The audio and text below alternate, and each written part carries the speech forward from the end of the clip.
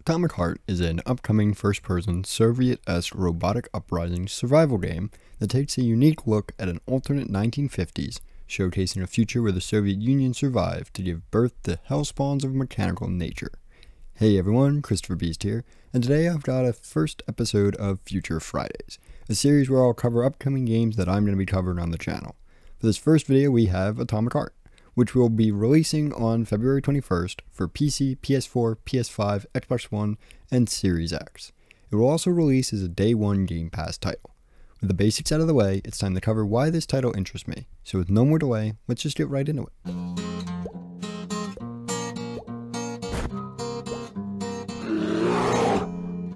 So, Atomic Heart seems like it will follow a man exploring the lost Soviet facilities of the game that have succumbed to a robotic uprising.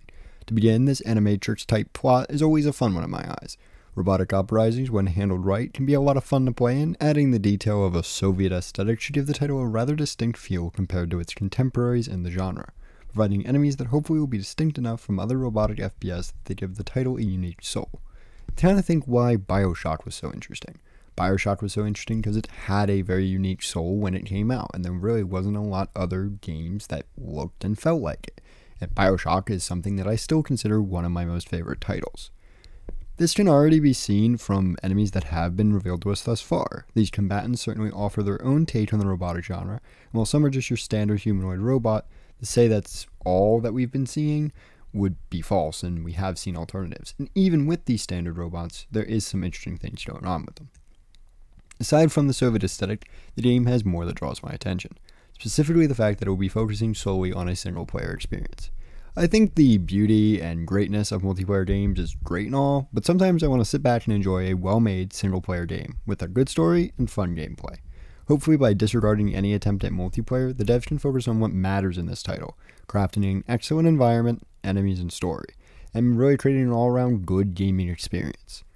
Next up, we got what little we do know about gunplay and gameplay. From all the footage I've seen, the enemies are complex in their patterns, tanky and hard-hitting, hopefully creating a genuinely difficult experience that forces the player to balance between which fights to choose and which to opt out of. I like when games don't feel like I'm just gunning down everything in my path, and I'm optimistic that this experience will provide an experience that's actually entertaining, truly making the player feel as though they are hard-pressed against the might of the revolting metallic robots. Overall, this title seems quite interesting to me, and I know I'm going to be playing it on release day, especially seeing how it come out free with Game Pass on Day 1. But until February, we can just look forward to this upcoming title, and until its release, this has been Cristiferbeast. I hope to see you all then.